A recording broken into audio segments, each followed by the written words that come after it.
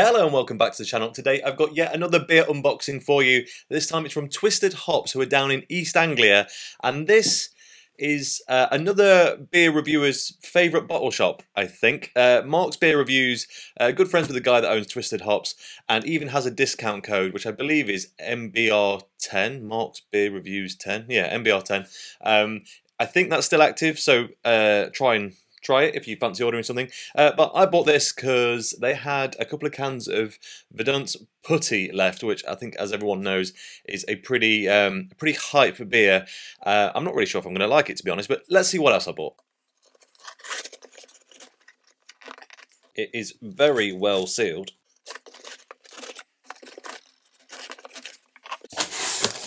Okay, interesting box setup, quite complex in here, not quite anything I've seen before.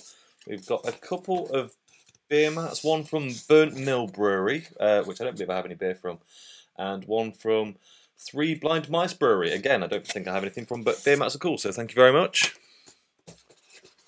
A handwritten postcard thing. On the back it says, "Hi Tom, thanks for the order, hope you enjoy the beers, let us know what you think, cheers, Sarah and Lawrence." Oh, thank you very much, Sarah and Lawrence. Nice little bit of extra stuff there. Now, first thing in here is this. Great little box setup. I'll try and show you it once I've taken this out, but this, I believe, is not beer. This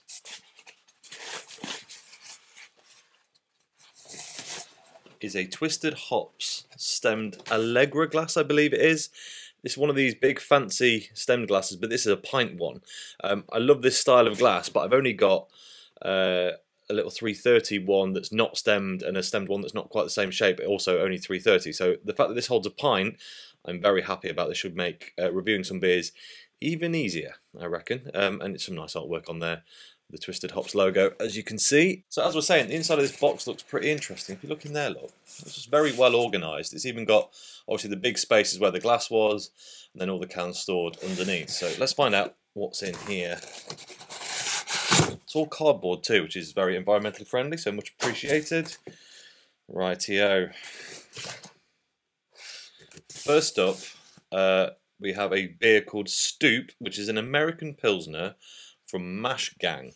Not familiar with them, but it looked interesting, and I fancied starting to stock up on a few lagers and pilsners for the inevitable warm weather that will start coming in the next few months. Then we have, from Left-Handed Giants, Solitude, a coffee, hazelnut and vanilla stout at 7%. Some absolutely ripping artwork on that. Look at that can.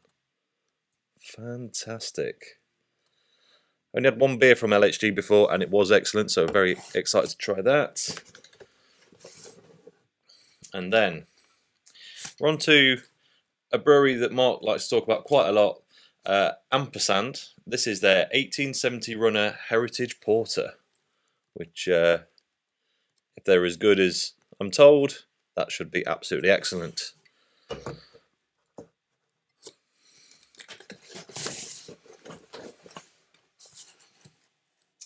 And then a brewery called Utopian. Is that right? Is that the brewery name? Yeah, Utopian Brewing. This is their British Pilsner, and I think Utopian only make lagers and pilsners, but to craft spec, I believe. If it's the brewery I'm thinking of.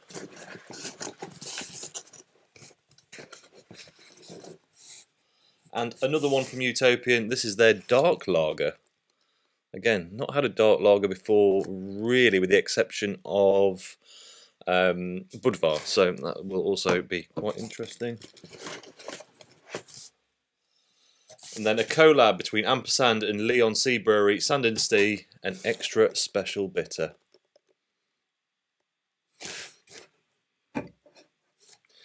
And finally, the one that everyone's raving about, Verdant Putty. I will review this soon because kind of the hype train is here already. It's Azaka Galaxy and Mosaic. A lot of people get very excited about this every time it comes out. I don't know if I'm that excited, if I'm honest, because I mean, double IPAs rarely blow me away, but I mean, got to get on the hype train, right? Got to find out how good it really can be. So yeah, that's it. That's the lineup. Are there any of these you would like me to review first? Let me know in the comments below. But if not, then some of them at least will get reviewed in the next few weeks on the channel. So that's it. As always, thank you very much for watching. If you enjoyed this video, please like it. If you haven't already subscribed, if you would be so kind, and I'll catch you soon. Cheers.